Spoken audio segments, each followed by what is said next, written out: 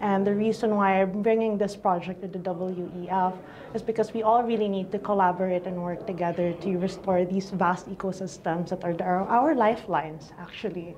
And media, business, governments, all have a role to play in making sure this happens in the record time we need it to happen.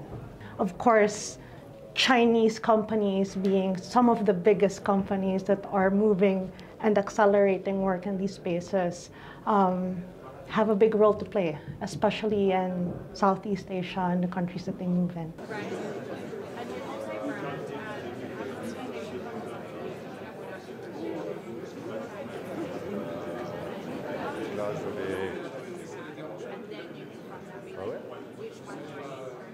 For example,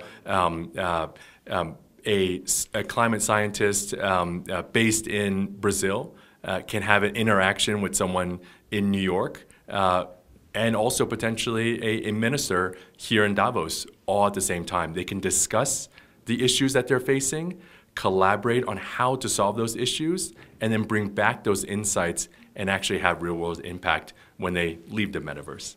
We're going to have folks from all over the world join this session. So we'll have completely remote joiners everywhere from Brazil to Japan to folks here on site, and the delegates from over 60 countries, or the heads of state from over 60 countries are here on site, 200 ministers. All of them are open and invited to join us in these sessions. We have another session this week, so delegates from all over the world can come into the experience. It's no longer just a 2D screen. You actually see the impact that's happening based upon real data. And so that's an exciting prospect, not only for this year, but for the years to come as the technology evolves.